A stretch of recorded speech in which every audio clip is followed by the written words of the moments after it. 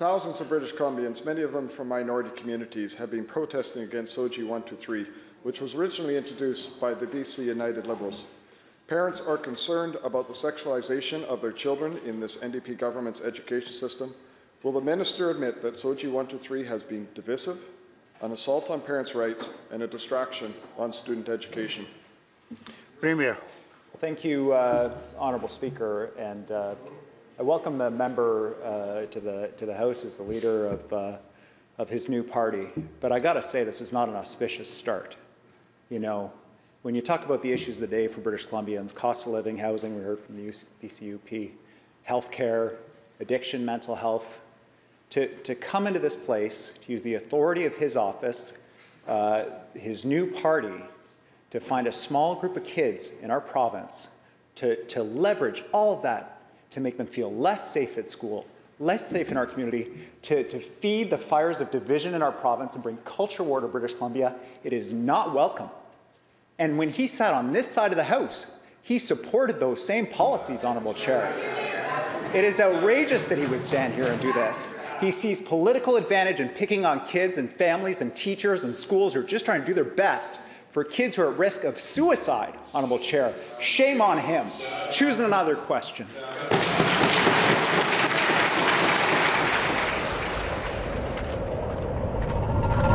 Choose another question. That's what the Premier of British Columbia thought was an appropriate response to this MLA following his question. And for my non-Canadian viewers, an MLA is a member of the Legislative Assembly, which means that this man was elected by the people in his riding to represent them, to bring hard questions and to demand answers from their government, and that's exactly what he is trying to do in this so-called democracy, and he was completely shut down by the BC Premier for asking a very legitimate question. Now, the first time I ever heard about this guy was just a few days ago, as this BC Conservative leader was criticized for comparing parental rights to residential schools. And I must say, I thought his tweet was pretty brilliant and pretty on point. Just a few days ago, he said, "Today is National Day for Truth and Reconciliation, or Orange Shirt Day. Today, we remember what happens when the Canadian government thinks it's better at raising children than parents. I will always stand with parents." A very, very good point. And of course, they criticize him for saying that they're comparing this to, you know, the sexual orientation and gender identity that's being taught in schools. But Rustad denies that he is making these comparisons to SOGI 123, arguing that his statement is historically accurate. I'm not comparing that. What I'm talking about is the fact that what happened with the Canadian government interfering and making a decision that they knew best in terms of children's education and taking away those rights from parents obviously led to very tragic results, he said. And again, I couldn't agree with him more about this statement in regards to parental rights. And guys, by the way, if you do want to learn more about what actually happened, please watch my video, The Truth about Canada's National Day for Truth and Reconciliation. Well, now, it seems that he's kind of doubling down on this point that he was making, now saying that parents are very concerned about the sexualization of their children. And as you saw in that opening clip, he simply asked, will the minister admit that SOGI 123 has been divisive, an assault on parental rights, and a distraction on student education? Again, a very, very legitimate question. And as you saw in that opening clip, and as we will discuss, he was completely shut down, which, as I said, should prove to you that democracy is an absolute sham. But of course, that begs the question, if that's the case, well then what's the alternative, right? Well guys, we're going to talk about all of that and much more in this video. But really quickly, just before we do, I'd ask that you check me out here at pressfortruth.ca/donate if you appreciate my efforts to bring you this information. Here you can do a one-time donation with PayPal. You can do Bitcoin or other cryptocurrencies by clicking there. You can join me on Subscribestar for a monthly reoccurring contribution. $5 a month, $10 a month, whatever is within your means is greatly appreciated. Thank you so much to everybody who does take time to support in that way. You can also send an e-transfer to dan@pressfortruth.ca, or if you guys like to keep things old school, you can send stuff to my P.O. box, guys, Links for all of this are located in the description below. Once again, thank you so much to everybody who does take the time and efforts to support my work here at Press for Truth. All right, guys, so again, as you saw from that opening clip, this man has a very legitimate question about SOGI 123 being taught to young children in schools here in British Columbia. In fact, I had the exact same question that this MLA had for the leader of the Conservative Party. I thought it was an appropriate question to ask Pierre Poilievre, or however the heck you pronounce his name, as he learns from Dan Dix about SOGI and is also asked to define what a woman is. You know, I think it's important to get these things on the record from people who are, you know, leaders of our so-called democracy. So let's check that out real quick. Let me see if I could find that moment. Let's see, I think it was right up around here somewhere. And I'll show you this. And all this time, just ask you two quick questions. I was curious, are you, yeah, for sure. Should kids as young as 5 years old be taught like gender ideology and sexual orientation in school? No. Boom. So, should children as young as 5 years old be taught sexual orientation and gender identity in schools? No, he says. Remember, this is the potential future, you know, prime minister of the country. We now have it on the record how he feels about SOGI, and then I find out that he doesn't even know what it is, so I explain it to him. Okay. Oh, because I thought you were in favor of the SOGI in Vancouver. What's the SOGI? What's SOGI? Oh, sexual orientation, gender identification is what they're teaching. Again, this is the man who's representing the opposition to the official leadership, who doesn't even know what SOGI 123 is. This is a real concern among parents in British Columbia and across all of the nation. Obviously, we just saw that million people march for children. You know, this is obviously a huge issue, and so this is why I asked the leader of the Conservative Party. Young children in British Columbia. I don't know anything about that. I'm a federal politician, so I'm not involved in the provincial. Yeah, I don't know anything about that. You know, I deal with issues on the federal issue, and this is a BC thing, you know, but it's like, guess what? This is going to become a federal issue. This is already highly divisive and politicized, and it will be a topic you're going to have to take a side on in the future. So, curriculum. Getting it on the record. Okay, final question. This is going around a lot in the U.S. A lot of people aren't able to answer it, apparently.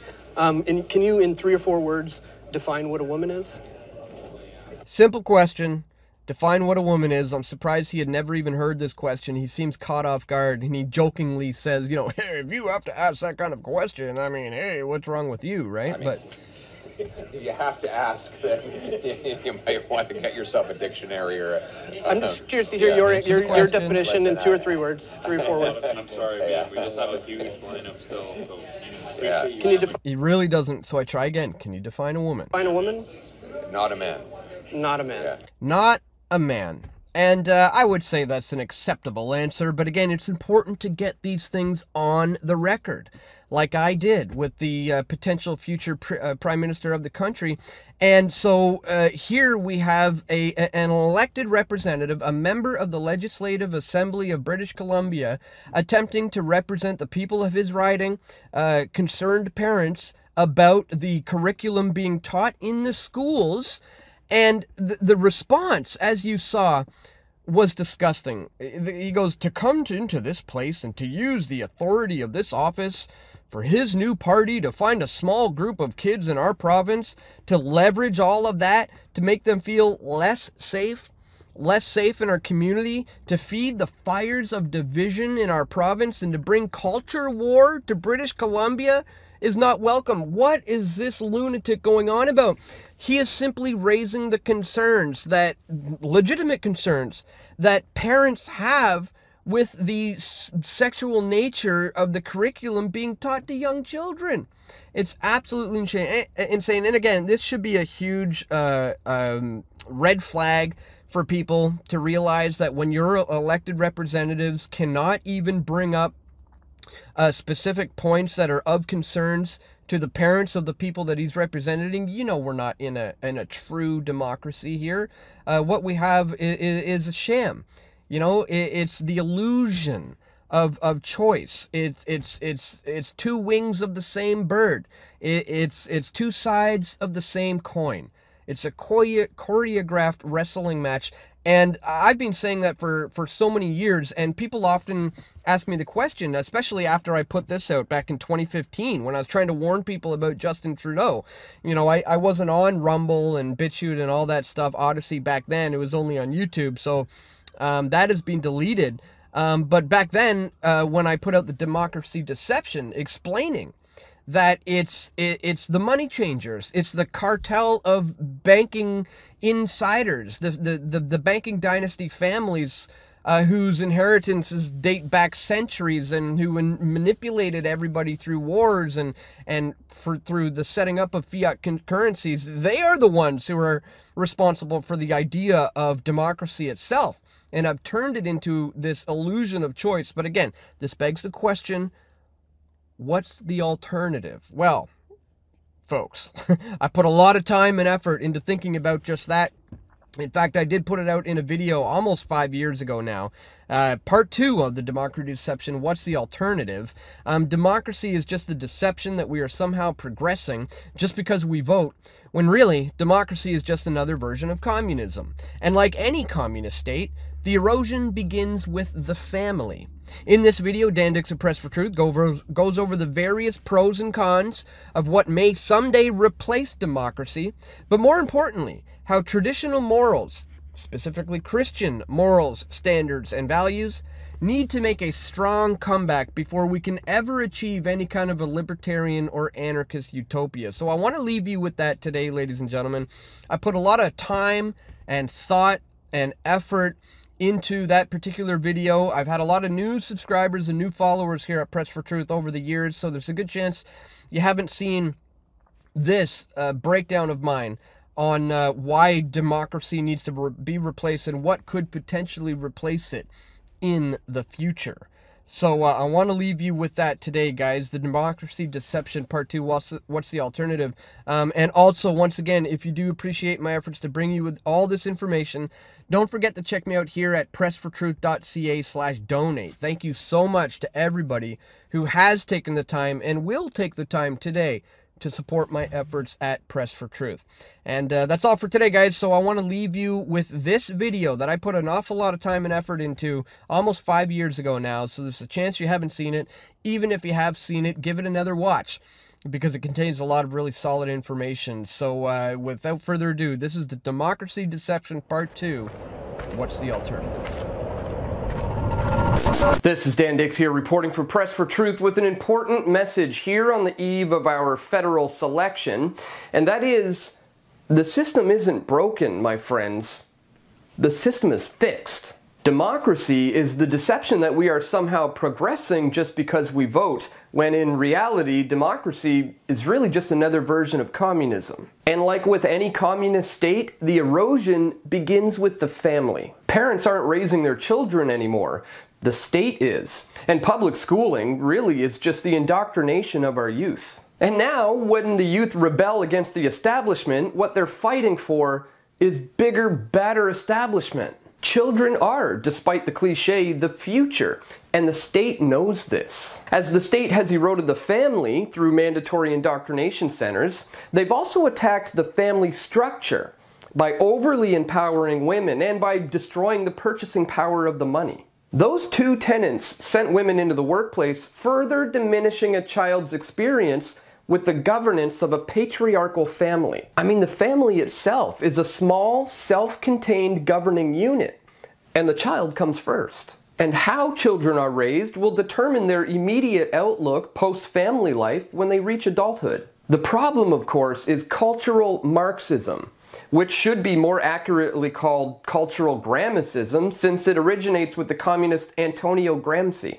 While in prison, Gramsci wrote his famous prison notebooks, which described how to erode Western values like Christianity and family. Karl Marx, however, believed that basic material factors influenced history, and culture was a part of the superstructure. So technically it's wrong to attack the culture. We're supposed to just sit and wait for the inevitable communist revolution. But just as capitalism hasn't impoverished the working class, in fact, it's done just the opposite, Marx's theory that culture comes later is also flawed. Instead of intellectuals taking up arms and physically fighting the state for power, Western communist intellectuals have taken up high positions in universities and public schools. Throughout the 20th century, this group praised actual tyrannies, like the Soviet Union or Mao's China. They militarized feminism and other equality rights groups. They attacked the language. They invented political correctness and developed the idea of a microaggression, which claims that the very language we use is by default racist, sexist, and violent. The real tyranny, according to these Western intellectuals, is not coming from the barrels of the communist guns, but it's coming from the West and its bourgeoisie culture. The cultural march throughout the institutions has turned the patriarchy into an enemy. That is, the traditional family unit, the moral and ethical standards of Jesus Christ, private property, and capitalism. And this isn't to say that women shouldn't own property or that past patriarchal societies were free of aggression. On the contrary, these societies also had states, and the Christian churches were rarely a beacon for liberty. But these past beliefs have led Western civilization through the ages as the most successful cultural traditions and norms. And far from the white heterosexual males being the enemy of society, people should be thanking them. A large majority of any unit of any technical value, like innovations and inventions and machineries and tools and everything we're using every day everywhere, and which our current living standards largely depend on, originate from Western values. It's not just free markets that bring about freedom. There's a cultural march that we have to reverse that will allow for the restoration of the traditional standards and values of Western society. And that is the teachings of Christ, which says to love one another. Don't lie and murder and cheat and steal. The only way to do this realistically is to restore the institutions of private property that recognizes the individual as a political sovereign. Not just white males, but all individuals of all races and ages and genders. But one doesn't go about this by voting for a political party. And now the counter-enlightenment ideas embraced by the Western intellectuals and now successfully embedded into the population is at the heart of this corporate cultural wasteland. Moral relativism, that is the idea that there are no universal moral laws, is now generally accepted as being true. Reason and logic are no longer the chief source of knowledge. And extreme scientism has taken hold, where everything, including reason and logic, must be empirically tested in the real world of things, where the only thing that's valid and true is whatever is published in a peer-reviewed journal of official opinion, or checked by a computer model that gives the answers they want. This erosion of Western science is a direct result of the democratic tyranny where scientists live off of public funding. They too have become mouthpieces for the establishment, echoing the conclusions that are going to give the state more power. The state also created perverse incentives like the welfare state, which promotes dependency on bureaucracy and taxpayer money rather than the family tree. For example, a woman who's pregnant out of wedlock and relying on her parents or aunts and uncles or siblings. She wouldn't be just a single mom with a child. She would have those broader family foundations, and the child would be better off because of it. With the welfare state, the mother becomes dependent on the state for financial benefits, and the child ends up being raised outside of a family, missing all of the good morals and values that come with that. They're instead raised by other children their age in public schools, headed by bureaucrats. So through direct state action and through corporate state propaganda, the powers that be have dismantled the family and replaced it with cultural Marxism. Guys, the family is the essential foundation of society, and no amount of voting is ever going to change that. Canada's parliamentary democracy technically isn't broken, although it's not worth going back to after this experiment with cultural Marxism. And even so, under a patriarchal family private property order, the role of government would be so small that Parliament might work. But since we live with people who have communist ideas, and people are always going to have these ideas, the best way to limit their power is to just abolish democracy altogether and discredit it as an idea just as bad as communism. Democracy just can't work. It's a nice idea, but human nature prevents it from working. But to understand how the cultural Marxists took control, how they marched through the institutions instead of having an armed revolution, to understand that, we have to go back to how Parliament was supposed to work. Democracy was originally a small liberal idea, and there's a lot of truth seekers out there who love democracy, and I really can't blame them. I mean, the conditioning is extremely tight. The power elite have engineered a multi-generational culture here that masks the realities of the corporate state apparatus and what the real solution should be. Now, traditionally under this kind of system, Canadian Parliament is considered sovereign and the only true voice of the people. As part of the march, organizations and associations, especially politically active ones, claim to speak for all the people. Women, unions, dispensaries, taxpayers, whoever. But only Parliament, at least on paper, is supposed to be the supreme representative institution. God is sovereign, who appoints the Queen, who allows us to have Parliament. Wait, you lost me after God is sovereign. In the United States, at least on paper anyways, the individual was sovereign. But the Civil War put an end to the idea that individual states could secede. That the individual could travel the continent when one state became more tyrannical than the other. Lincoln's War ended the authority of the state vis-a-vis his centralized federal tyranny. Add the Federal Reserve and cultural Marxism, and you can see where America went wrong. And it was right after Lincoln's War that Canada became a country. The founders of Canada, especially the provincial legislatures that ratified the Constitution, correctly blamed the American War on too many democratic tendencies within the Republic. Most colonial provinces had their government, which they had been working with for years. It was just another form of democracy. The idea embedded in the Canadian Constitution is that it blends monarchical, democratic, and aristocratic elements. That's what makes it superior to the runaway democracy in the United States. What's interesting about the Canadian system is that with each new parliament, there's supposed to be a fresh new sheet. Once Justin Trudeau received his majority government, he theoretically could have taken the country in any direction that he wanted. Parliamentary sovereignty is basically a dictatorship for whoever controls the levers. And this power has tended to congregate in the Prime Minister's office. Even the Supreme Court of Canada is checked by Parliament's notwithstanding clause. But this power is almost never exercised in the way that it was envisioned. Justin Trudeau is not a dictator because his power is checked by these institutions that hold public sway. This group of Western communist intellectuals are preventing any kind of radical change from happening under their watch. Not that Trudeau was ever going to be much of a problem. The West has been hijacked by communists. Neoconservative Trotskyites hold on to political power and wage war. Worldwide proletarian revolution, making the world safe for democracy. While cultural Marxists dominate the institutions that were once thought of as civil society. Pierre Elliott Trudeau was a polarizing figure, but in this light, his actions can be seen as negative.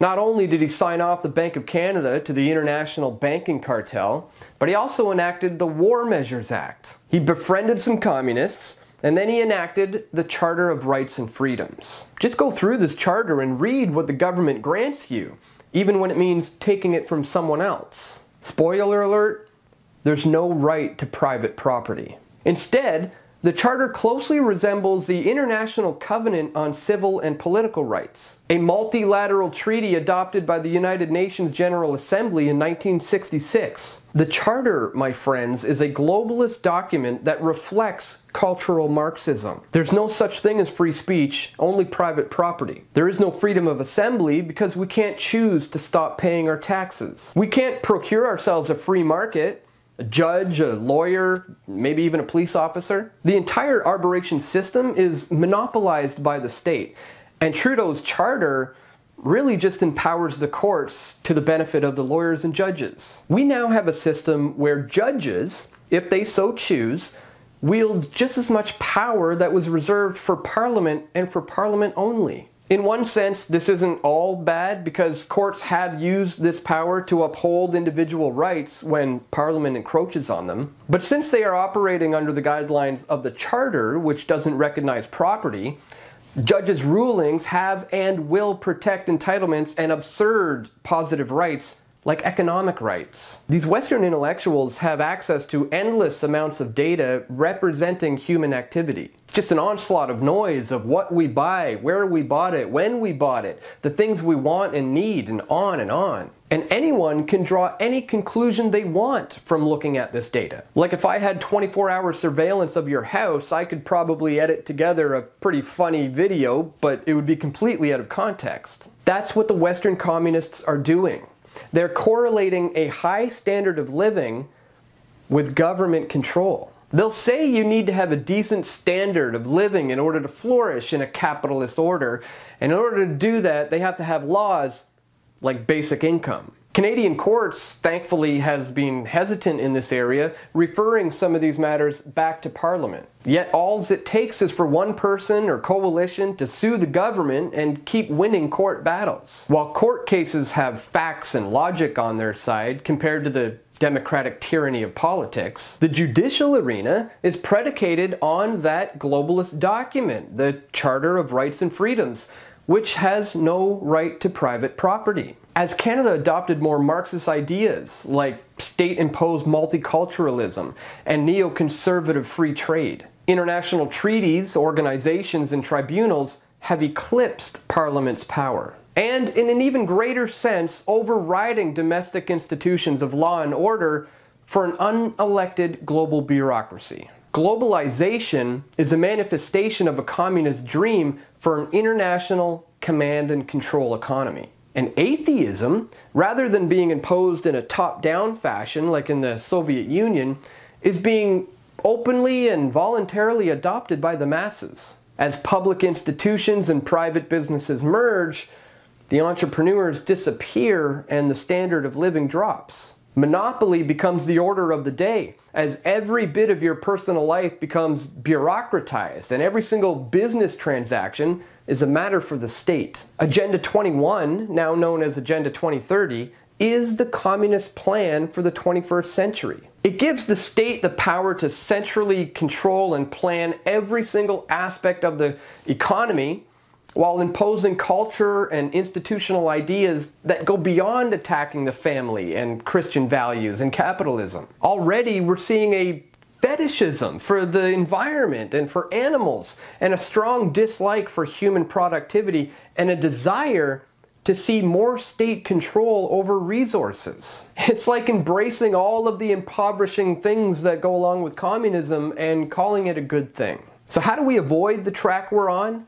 If democracy is a deception, then where's the clarity? Well, the original intent behind Parliament was that it secured the rights and the freedoms that Canadians already had. My friends, we're free because we're born free. Governments take care of law and order because free markets can't. And the rest, we leave up to civil society. But it's a false paradigm that some things are public goods while others are private goods. There's nothing unique about government where it can tax or borrow or print money to try and make everyone richer. In a very practical and important sense, there's really no difference between taxation and theft. From experience, we know that government central plans fail when compared to free markets and entrepreneurship. The solution to this democratic question is that this logic must also extend to law and order and healthcare and every other thing that Canadians take as de facto government services. The solution is a private property order where all adult actions is voluntary and consensual. Of course, this isn't the only solution. In fact, it poses a problem for a culture that has undergone a cultural Marxist revolution. A libertarian society is often portrayed as a free-for-all, and not as if warlords will take over, although that is true as well. But where there might be a group of culturally conservatives in one area and a group of communists in another. But this won't happen, simply because, as history shows, the culturally conservatives are morally and economically superior to the culturally materialistic communists. The latter will simply just fade away or have to be physically removed. After all, if one is espousing communist and democratic ideals in my community and to my children, then he's guilty of threatening my private property and family. There are libertarians who don't see it this way. They just think that we have to establish a private property order and then everything will just fall into place after that. These groups often identify with leftist politics, in so much as that they loathe traditional culture and they align themselves with the cultural Marxist movements like feminism, gay and transgender pride, atheism, and egalitarianism. In their mind, once traditional socially conservative culture is destroyed, the state will go in and usher in a new age of diverse, decentralized communities that are full of people who have not yet reversed their cultural Marxist beliefs. At that point, these libertarians think that liberty will prevail. Antonio Gramsci believed that it would usher in communism. I believe it'll usher in a form of libertarianism that furthers the agenda of the top-tier elite. A pseudo-libertarian revolution could replace the Trotskyite neocons in government and the cultural Marxists in the education institutions. A new libertarian order could emerge, but cultural Marxism would still exist in the minds of the people. The traditional family would still be broken. The mass of single mothers and children without structure would have to find new avenues of support. A stateless society should generally be considered a good thing. But realistically, the last 115 years have been disastrous for traditional culture. And this traditional culture must already exist if a private property order is to be maintained. In a culturally Marxist libertarian society, individualism means embracing the ego. Godless and motivated purely by self-interest, a cultural Marxist in this libertarian order cares only for his immediate well-being. And having been raised in a statist culture, passes on all the responsibilities of his own life onto the insurance companies and the arbitration services that have replaced government bureaucracy. The system is more efficient, cheaper, voluntary, and subject to competition. As well, it gives the individual the ability to travel and to enjoy all kinds of liberties that governments have suppressed for so long. Yet, this person, being a byproduct of cultural Marxism, lacks the traditional values that come from a traditional family. His values come from the Marxist culture that he's been born into, and it crosses over into the new libertarian order. He's less statist, so he checks out in the libertarian non-aggression department, but socially and culturally, he's still a leftist. This poses a threat to the order, since a compliant population that defers power to the megacorporations will, as the critics contend, revert back into a state. Now, this criticism is true if the population has a failing grasp of libertarian principles or remains under the cultural influences of the Western communist intellectuals. All while adhering to the basic non-aggression principle, for-profit companies can still utilize their customers' belief systems and continue with subversive advertising and generally become the be-all and end-all arbitration services. The worst rise to the top, whether it be in governments or corporations. And making corporations stand on their own 2 feet absent government taxation and subsidies is a step in the right direction. But as long as cultural Marxism remains the religion of the day, this libertarian order is only going to serve the power elite. People will be tracked, there will still be surveillance, but on a voluntary basis. A cashless society is possible under a voluntary private property order. As long as the people demand it, it will happen. Big nanny state organizations raising your children while you go to work?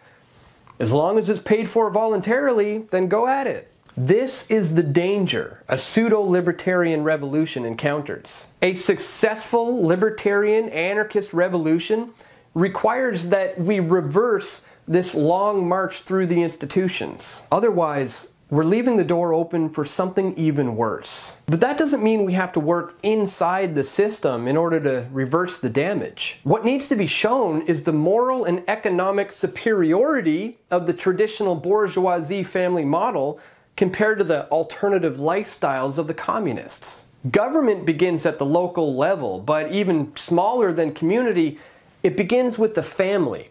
And no society that has ever tried to destroy the family has lived to tell about it. And that's not to say that everyone must live a certain socially conservative life. Certainly, these societies are responsible for some of the largest states, but never should the state be confused with the people, especially democratic ones. Even Western states are attacking their own people who hold traditional views. The patriarchy deserves our respect because all of us, in one way or another, have been a beneficiary of that system. You destroy that, and you destroy civilization. And no amount of voting will ever change that fact.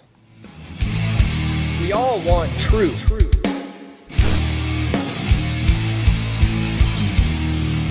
The truth will set you free.